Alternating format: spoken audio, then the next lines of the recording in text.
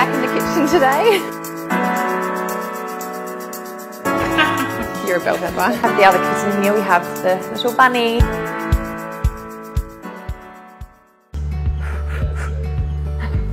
Alrighty, so I'm back from Coles. I've done my shop, $50.70. It may look like I'm wearing a different outfit. I've just tied up my sleeves on the back there so I have free movement. So I'm gonna make as many meals as I can with all of these ingredients so that you guys at home have some healthy options for your family that don't break the bank. Alrighty, so the first thing I'm gonna do is some mini quiches. These are great snacks. They're really easy to make, next to no ingredients, and they're really good for school lunch boxes or if you're going to work or at uni. They're beautiful cold as well, so let's get started. So basically I'm just going to chop the ends off the carrots.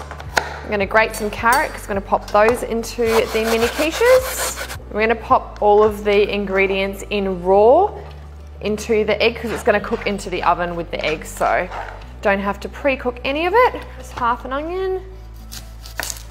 Just finely chop up the onion. And obviously with any recipes today, these are basic ingredients. If you have different things in your cupboard that you would like to add, salt and pepper, different sauces or different ingredients, then go ahead. This is just me showing you what I can do with $50. I'm just gonna finely chop up the broccoli. One thing that I didn't buy today was oil, but you do need it for most of your cooking. I assume that most of you have some sort of oil in your cupboard. I like to cook with coconut oil, spray or normal. Olive oil is really good in salads, but whatever you've got in your cupboard, you just make do, all right? And scoop them into the tray. All right, I'll pop those into the oven. So there we have it, 3, 6, 9, 10, can count. 10 little mini quiches I'll pop in the oven. So the next thing I'm going to get started on, I'm making a lot of meals in a short amount of time today, but the next thing I want to do is a roast pumpkin green salad. Great to have on the side of anything, or if you just have a bigger portion, it can be a whole meal as well. So I'm going to chop up the pumpkin and pop it in the oven to roast. While that's roasting, I'll get the rest of the salad ready and maybe get onto another meal. I like my pumpkin like dry roasted without any oil or anything on it. I just think it's got so much flavor as it is. So I haven't even used the whole pumpkin there. I've still got these 2 bits, but that's all I'm going to do today. That's going to be enough. So for the roast pumpkin salad, I've just got a nice big bowl here. I'm going to do a mix of kale and spinach.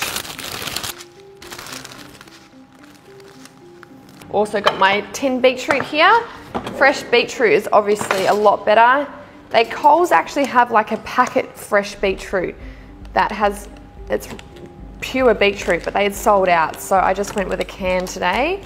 And obviously if you have time, you can get like a whole fresh beetroot, steam that up and then chop it up and put it through. That's even better, but today I just went the easy option. Waiting for the pumpkin to roast, and I'm also going to chop up some chicken breasts and make it chicken. Vegetarians, you obviously don't have to put the chicken in there.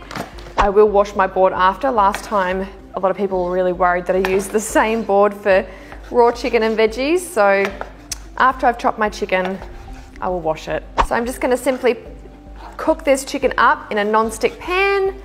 Scooby is eagerly waiting at my feet, hoping that he gets some of this.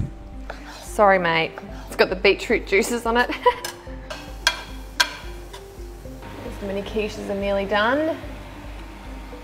Looking good, looking good. I'm trying to do this really quickly because I've got 1 hour to film as many meals as I can. Like, that's cook, prepare, do everything in an hour, as I've got a really big interview after this. So I'm kind of jumping from meal to meal. So hopefully you guys are keeping up. So yeah, the next meal that I'm going to get onto is zucchini pasta. It's one of my favorites. So I've done the zucchini pastaing. Is that even a word? Zucchini spiralizing. I've done it. One of those little veggie twisted things that this is all just raw zucchini. I'm going to steam it up for maybe a minute or 2. Then I'm simply going to cook up the mince, add some other ingredients, a bit of cheese on top. Oh, so yum. One of my favorite meals. So we'll get started on that one now. It looks like not cooked because of the beetroot. I might get those mini quiches out. I think they're gonna be ready. Beautiful. Beautiful. So my mini quiches are all done. They were only in there for probably 10 minutes max. So I'll let them cool down before I scoop them out and pop them into containers and pop them back into the fridge. So they're so yummy. Yay, meal one down.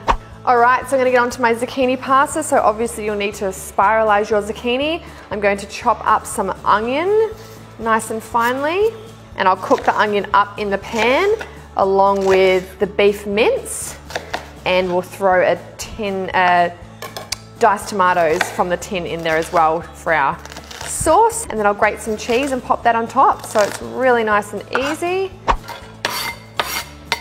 I might add another half an onion. I don't think half is enough.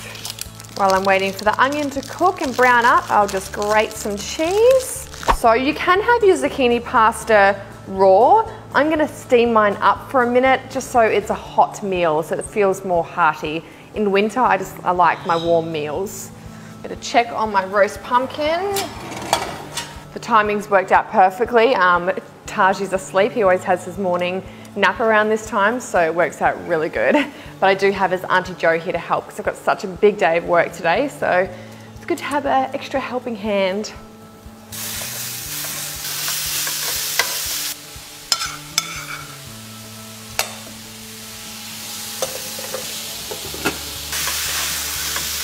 I've also got my peas and corns here. I'm going to add a little bit of that into the mix as well.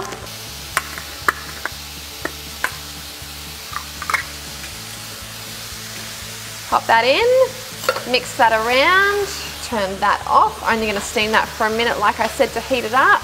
Beautiful, looks so good. I'm going to let that simmer for a little bit. Check on the zucchini. Yeah, perfect. So I did the zucchini just for a minute, basically to heat it up because I like it to still have that pastry kind of feel. And there's my mixture. There's going to be leftover as well, which is awesome. Scoop the bolognese on top and sprinkle some cheese on top. And there you have it. Dinner is served. Well, it's lunchtime, but there's 2 meals down. So now I'm just going to get the roast pumpkin out of the oven and pop it into the salad, and there's another meal down.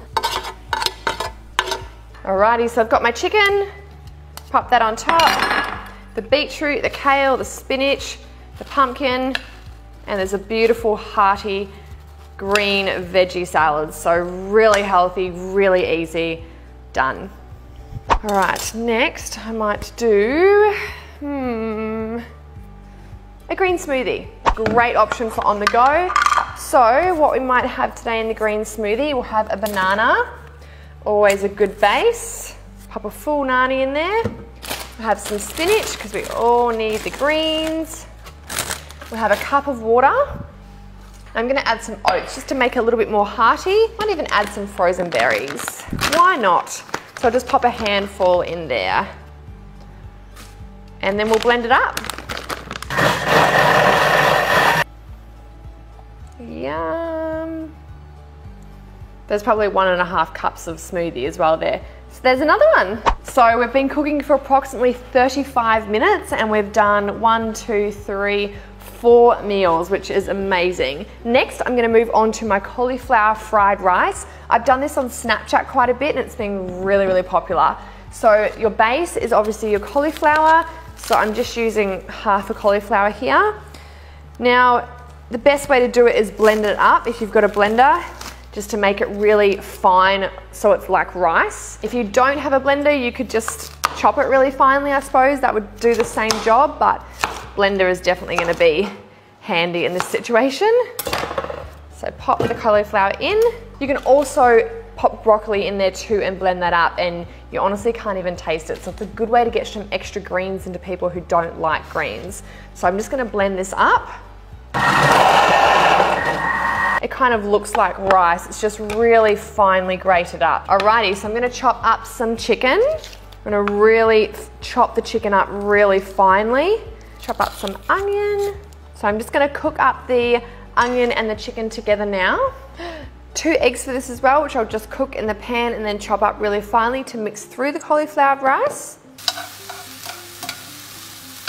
Remember, these are healthier versions of the things that we love. So your classic normal fried rice is probably not the healthiest option to choose if you're on a weight loss journey or trying to really get as many nutrients into your body through that meal. So this is a healthier version of a fried rice, okay?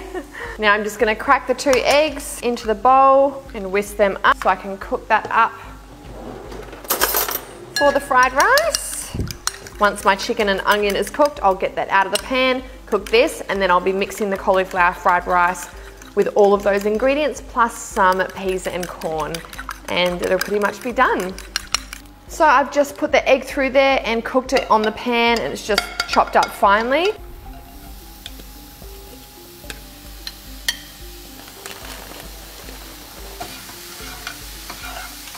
So I definitely think you guys will prefer to have a bit of sauce in there, soy sauce or the coconut aminos, but this is what it looks like. And as you can see, half a cauliflower goes a long way. So this would be more than enough for Steve and I to have together. Taji might even like it. And there we have it, cauliflower fried rice. All right, so the next meal I'm gonna get onto is really easy and simple, and you can add anything else you like to it, but it's a nice winter warmer breakfast. So it's just your basic oats. So what we're gonna do is add half a cup of oats into a pot. We're gonna add a cup of water in there. You might even need more, but more water, see how you go. And then our frozen berries. We're gonna add a cup of frozen berries and pour that in. Pop it on the stove top, mix it together as it'll all start to absorb, and it is beautiful. So basically I'm just gonna leave that on the stove top and stir it as I go. It'll only need to be on there for a couple of minutes. This is just your basic oats. If you're in a rush in the morning or you got kids, this is a really, really good option for them. Alrighty, so that was less than 5 minutes on, and here we have beautiful berry oats. They're so satisfying. Yum. There you have it. Beautiful berry oats. One of my favorite winter breakfasts to have. And yeah, adding protein powder after training is really good as well. So I have run out of time. It's 11:45. My interview starts at 12, so they'll be getting to my house any moment now. I had another 3 meals actually that I was gonna do with you. I was gonna do a beautiful chicken stir fry, sweet potato nachos, which are one of my favorite meals, and also the capsicum. I would have chopped the top off that and filled it with beautiful ingredients as well. So that's 1, 2, 3, 4, 5, 6, 7, 8, 9 meals, and that's to feed Steve and I at each one, plus there's leftovers, all for $50. So anyone that says they can't eat healthy because they can't afford it, I've definitely given you loads of options to work with. So I hope you guys enjoyed this, and I can't believe I got all of that done in 1 hour.